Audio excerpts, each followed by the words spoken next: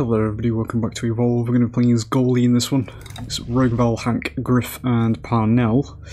We're on rendering plans, which is calls for MAGMA. Very reddish map. We'll lock the usual in and we'll kick this one off. Team-wise, I should say, before we just going into this one without saying anything. Team-wise is good. The only weak link is obviously Griff. Griff is probably only decent against... Don't really know, to be honest. No, he's not really good against anybody. The reason why is because he just can't defend himself at all. And he's only actually, his main effective power, which is the harpoons, is only effective if the monster's running away from you. But by virtue of this man's job role, the monster is almost certainly always going to be moving towards him. So... yeah, I'd probably say he's probably the weakest trapper in the game, to be honest. He's good if you ignore him as the monster, because he can keep pulling you back in place, but... that's going to be the armour buff. Actually a very weird place for this to spawn. I've never... we get out of the way of that. That's the mutator for this map, by the way. We've got the Hammer of Dawn coming in on us. We lose some HP there, that's fine.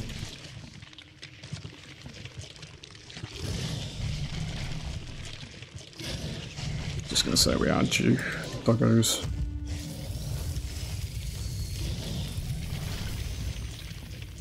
It's looking like quite a fast feed to stage 2 in this one. Do need to be mindful though, because I have a feeling it's going to eat that. They're not too far behind, to be fair.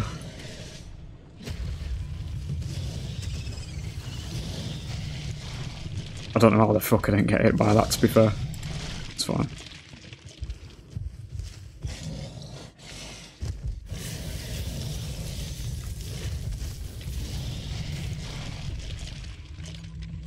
They sound incredibly close, which concerns me. I'm going to dip into this cave.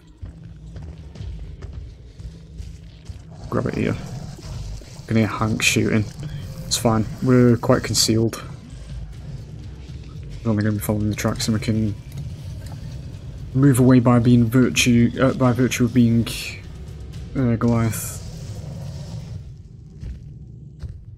Yeah, they're over there.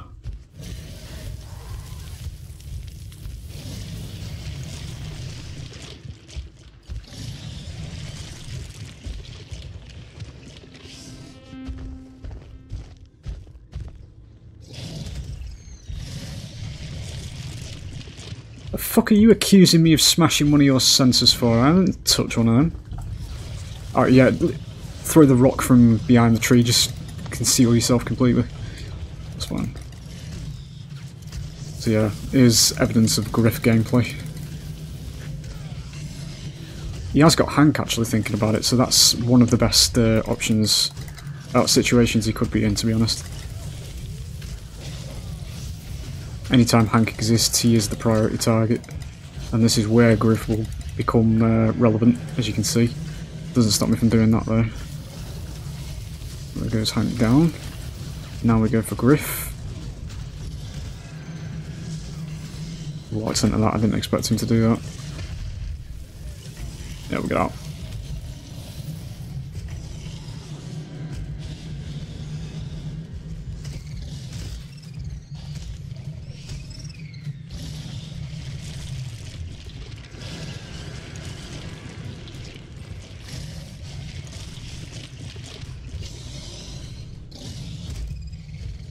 There you go. Smash one of your sensors, mate.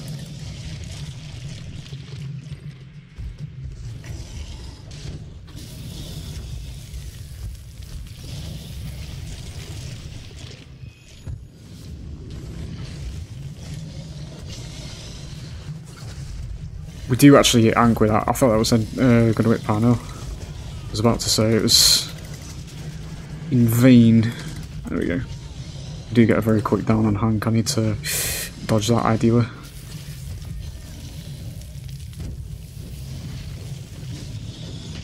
Get splash. A little green flash is the second life happening. That's a big isolate, massive isolate. to the point where Hank isn't going to be irrelevant here. There we go. Tried to do orbital me though. We're going to go for one more here.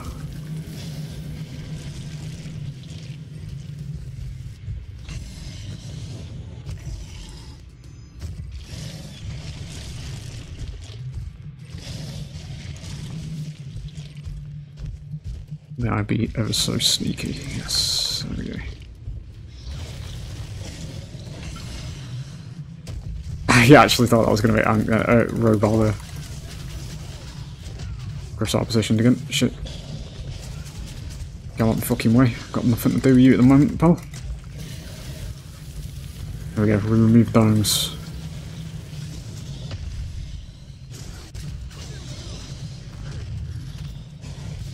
Could do with getting a strike on Valia, just to even things out before we go to stage 3. She's going to get the second life here though.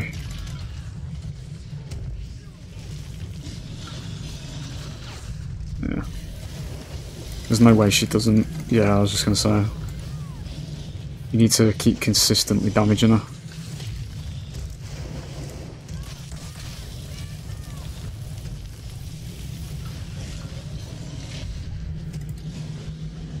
Going to happen again here. Yep.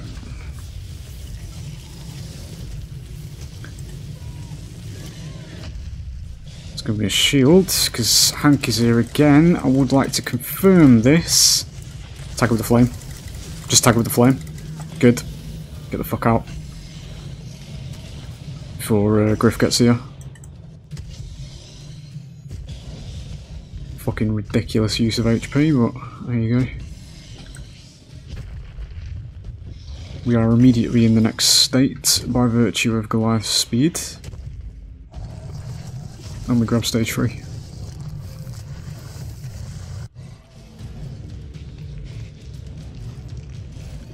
I'm going to do things a little bit different here, because I'm going to max the leap instead. Because I've recently been enlightened, because I've only ever done one you know, type of build throughout the time I've been playing this game, but each max rank ability has its own unique appearance. I kind of want to see what Leap Smash looks like when it's maxed out. You get traversals. It does. It's not. It's subtle, but it is there. It has sparks on it. Get this.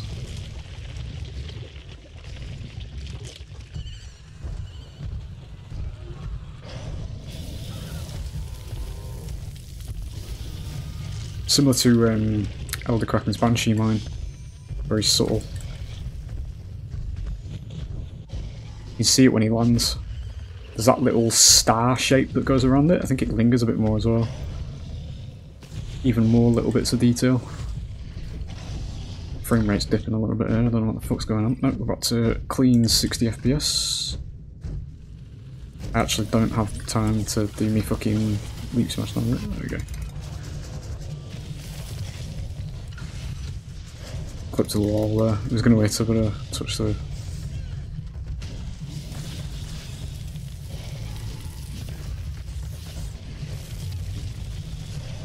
Do you get that before the ability goes off?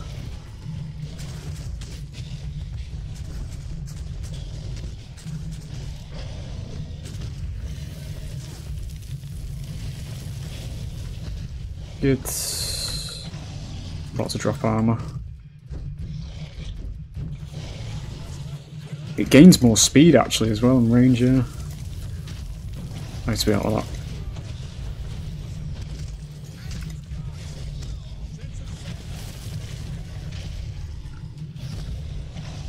We can actually just commit. That's going to be a stage 3. There you go.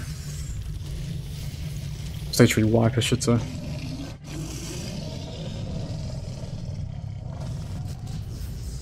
It's usually what you're not supposed to let the monster do. That's evidence of it for you.